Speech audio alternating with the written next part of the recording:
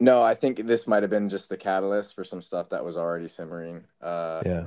I don't, for me, and like apart from everything that happened this year, and like if that never happened, um, I don't think that the sport has the best trajectory. I haven't thought that since maybe 2016, honestly, that the way that the pros are handled, the structure of the season, obviously, like the safety, all that stuff. The safety is a bigger thing now that the sport's grown, right? Like, because it only used to just be like semifinals and things like that. But yeah, I just don't think it's been the best, right? Like, I think the closest we got to making it a real pro sport was kind of like the sanctional-esque model. Uh, but that's kind of my thought on it. It's even if, in my opinion, even if they do the question that athletes should ask is like, even if CrossFit does everything we ask, which like the list or whatever, if you're pro PFA, is that structure good? And I would say no, like no way, man. The open, the quarters, the semis, the games, that's it. A single elimination season.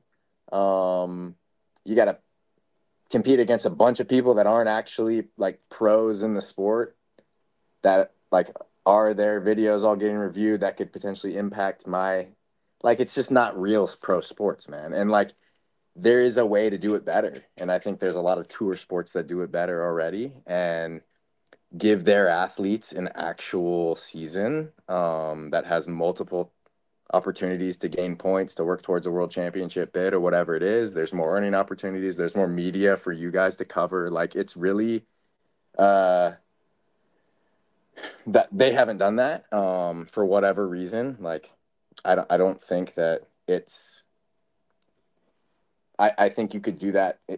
You could create something like that that runs at the same time as the games, right? You could do both if you wanted to. But I just think as far as like professionalizing the sport of fitness, it's a long way to go. And I think creating continuity, maybe this is a resolution, but like creating continuity between several of the big events where they work together and you can work towards like gaining points towards a world championship or earning a place at the world championships, is the way to go. I mean, there's a lot that goes into that.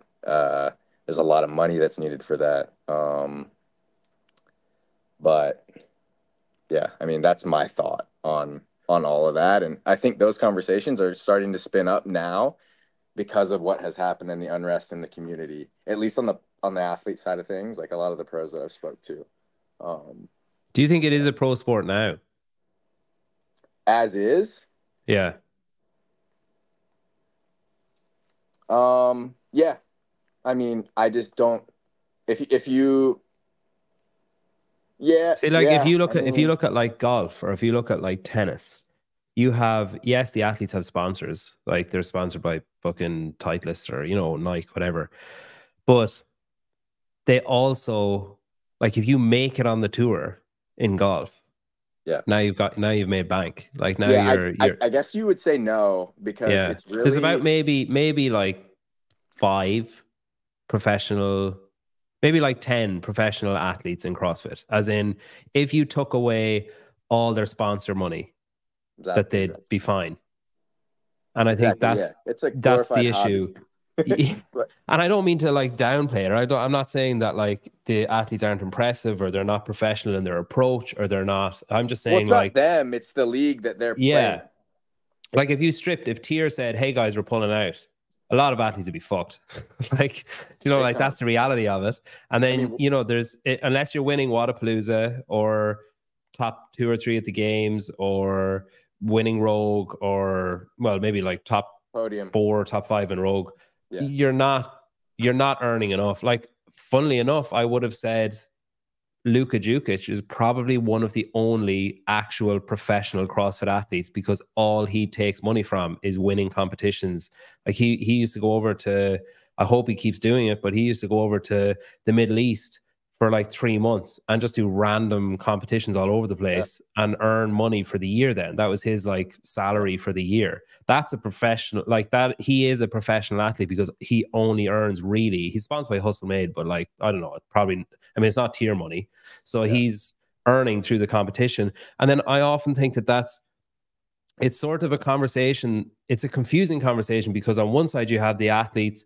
The thing that comes up a lot is like, oh, we need to professionalize the sport, and you know, like we need to treat it as a professional sport and blah blah. And then on the other side, I kind of start thinking like, but it's not a professional sport, and like it's hard to treat something like a professional sport when it's not a professional sport. Like you need to get it to the level of requiring it to be treated in that way.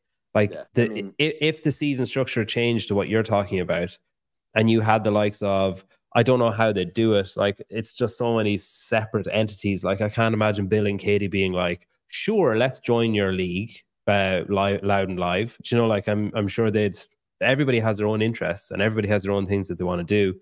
Absolutely. And then you look at some of those competitions, and historically, I mean, Rogue Invitation is an advertisement.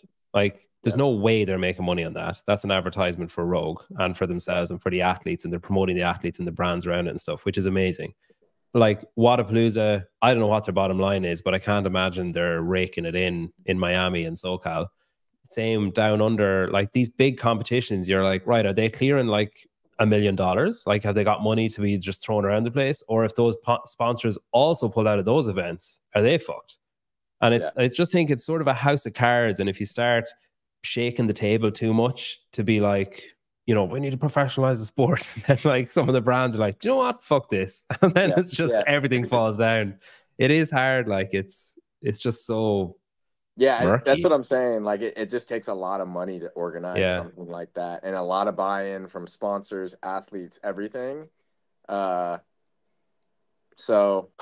the sanctional thing that you're talking about is probably was the closest. I mean, there was a shit ton of flaws with it, but it probably was the closest thing. Yeah, like a reasonable, okay, you up in Dublin and Filthy 150, well, strength and depth is in 2 weeks or whatever. Yeah. I think so that was close. I mean, I think having some type of like connection with those competitions makes sense. There's a lot of moving parts there. I don't think like the new season starts with 20 or 30 sanctioned events like it used to, like it was that year. Like I think it starts with, I don't know what that was. It something sounded out big. here, man.